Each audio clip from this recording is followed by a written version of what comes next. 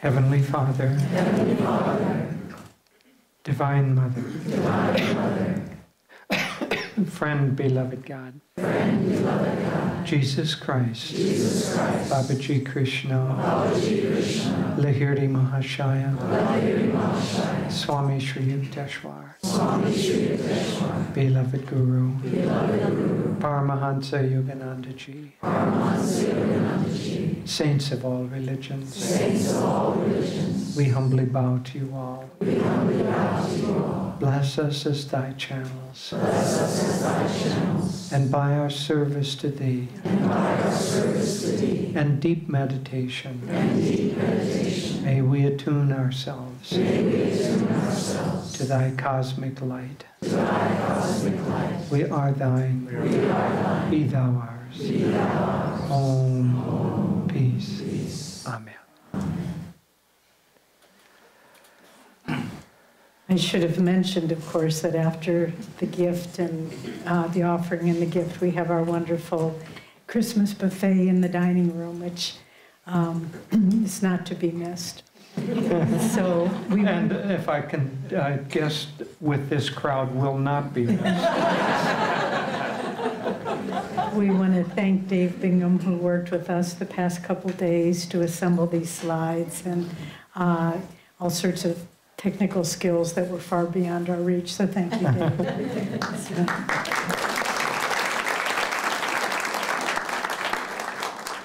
As you know, we've spent the last 3 months, a little more than that, away from Ananda Village in America.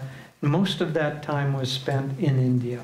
And so we're going to show you slides and help give you a visual understanding of where we were and what we've been doing. In many ways, it was a trip that probably changed the trajectory for Davy and me personally, and I think it also changed the trajectory for our work in India especially, but by extension for Ananda's work around the world. So we'll have a little slideshow so that you can see.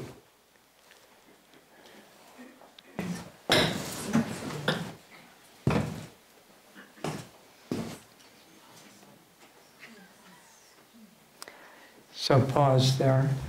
We started out in the north near New Delhi, and in Indian terms that's called NCR, the National Capital Region, and it includes not only New Delhi, but I think the next slide shows the other centers. Yes, you can see New Delhi toward the top, and then toward the bottom as if in a triangle Gurgaon, and then Noida, those 3 larger cities. We have residential centers in each of those. And then we have 2 centers that are very strong meditation groups and centers in 2 other areas, Rajouri Park and Rajouri Gardens, and beautifully named Nirvana. And so we have 5 centers in this NCR region. And so go ahead. So Davy and I gave a lot of satsangs and classes. Go ahead. This is the Delhi, or the Gurgaon Ashram, the first one. Where the first one was, and this is at our center, which is about a 10-minute drive from the ashram. And we have the upper floor of a whole kind of community center there. We have lots of classes and activities there. When we gave talks there, it was filled to overflowing. So the work is very vibrant. Go ahead. This is just a shot of 2 dear old friends of Swamiji's, Krishan on the left and Indu Ban on the right. And they were with Swamiji when he started Ananda's, what was to become Ananda's work, then was SRF's work in 1958. They were his sidekicks and helpmates. And Indu is Rani Ban's son, if you remember, from Rani Ban helped Swami with the Delhi project. This is our ashram, newly acquired in New Delhi. And Daya and Keshava lived there. It's got guest rooms and then many teaching rooms and temples. This is the core group there. Very, very active center. Go ahead. We did a lot of tea and dinner ministry, I would call it. Yeah, I know, it's hard, but somebody has to do it. So I wouldn't want to count the number of teas or dinners we had, and I certainly don't want to count the number of calories. Go ahead. So then, after a period of about 3 weeks in New Delhi, then we went to Calcutta, where we did a Kriya initiation at Master's home. This is in Master's home at 4 Garpar Road, and this is a Kriya initiation there.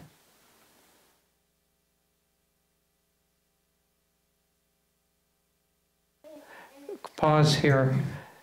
Among other things that we did, there is a new endeavor that is starting. One could call it the third leg of Ananda's work. We're a friend of ours, and along with Chichilya and Vivek, is establishing a charitable trust which will eventually serve millions of people. And so as part of that, we went to ask the blessings of Mother Teresa. And this is Mother Teresa's tomb in Calcutta. And we had a very deep experience there. We met the second nun who came after Mother Teresa and talked with her for a while and took Mother Teresa's blessings for this new endeavor. Go ahead. Then we, after that, we went down to our community and also city center in Pune, which you can see down in the lower left. You've heard about the Pune flats, probably, the community. This is a series of 2 or 3 slides that give you an idea of the scope of those flats. That represents maybe a third or a quarter of the total development there.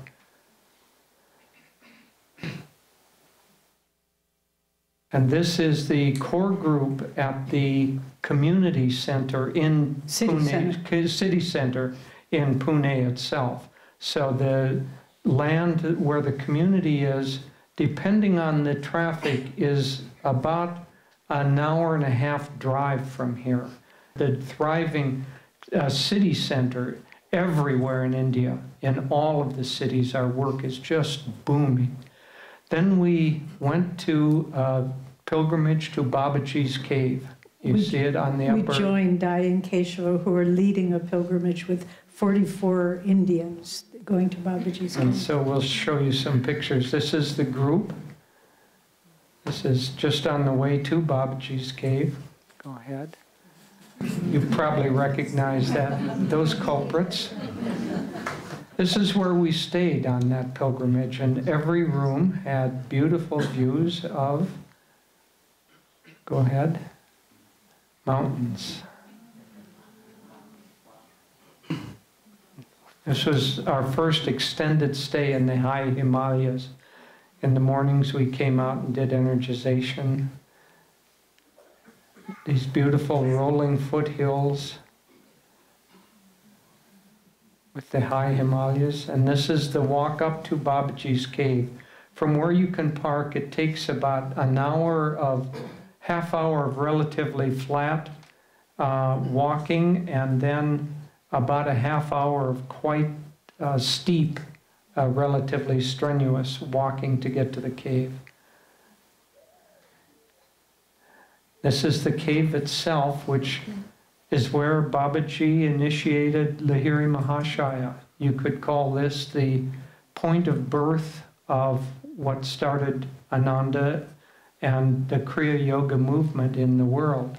And if you notice, Jyotish and I are holding a very long mala, which we'll explain more about later. But the cave itself has had a door installed. Otherwise, this shows the cave. You see that mala at the base there. This is from inside looking out, so you get a sense of what the cave is inside.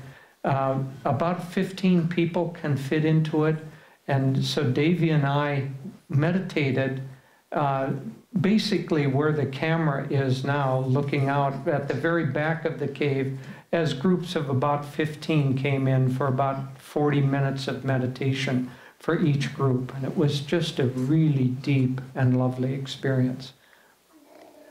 This is the next day, having breakfast. The man in between is Dr. Aditya, who is one of the trustees of the Ananda work in India, and a long-term resident in Pune at the Pune community. And he's now the spiritual director of the Pune city community. And this is just a shot because I want you to take a close look at the man on the left, sweet Kriyaban devotee, who has been voted in 2 different programs to be the very best, the Emmy award-winning villain for India.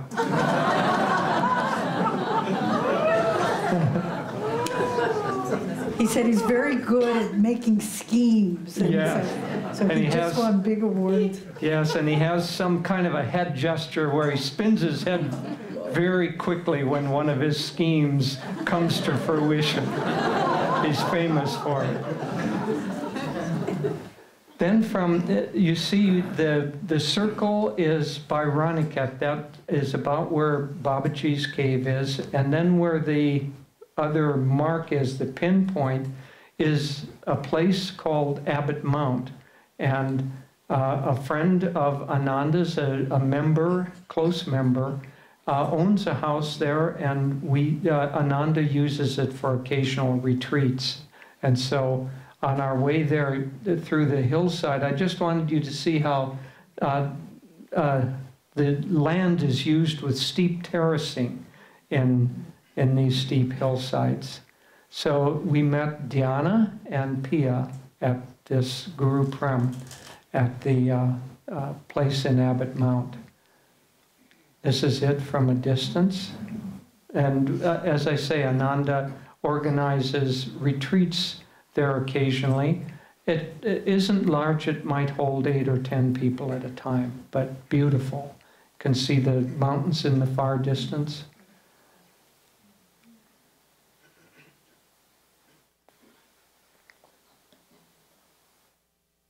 Dave. Okay, hold there a second. This area, this place is really only about 60 or 70 miles as the crow flies from Babaji's cave. And that area was inhabited by the Pandavas, and many, many stories, including the 13 years that they spent in the wilderness, takes place in that area. So it's especially for our line a very, very sacred area, Babaji's cave and the mountains nearby. This is a little Shiva temple and dedicated to Nanda Devi, which is a mountain that you can see from there. That's within about a 5-minute walk of the house. This is us out for daily walks. Not bad, huh? The mountain there is Nanda Devi, which is particularly precious to our line, and also very special to many who live in the area. And that pointy one is Panchachuli. Pancha means 5, and that's where the Pandavas were supposed to have lived. And that's a langur in the trees. That's right. That was taken from the sidewalk of the house. And so we've said goodbye to the Himalayas. This is a group viewing of the rough cut of the movie The Answer, which I'll talk about a little bit more. The man in the middle holding the flowers is the director, Pavan, whom many of you know. And this group gathered together and we saw the rough cut of it. And now in fact, Davy and I have been working for hours this weekend on making editorial suggestions for the movie. And we ended our stay with a group leaders convention for 2 days at the ashram that we showed in New Delhi.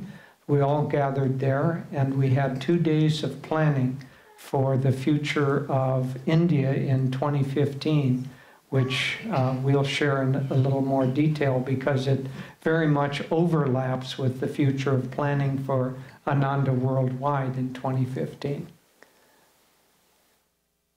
This picture was taken, we use it often, but we wanted to close with it because Jyotish took this in 2003 when we all first landed in India with Swami, when he was starting the work there. And I always feel it represents his blessings and his desire that Master's work spread in India.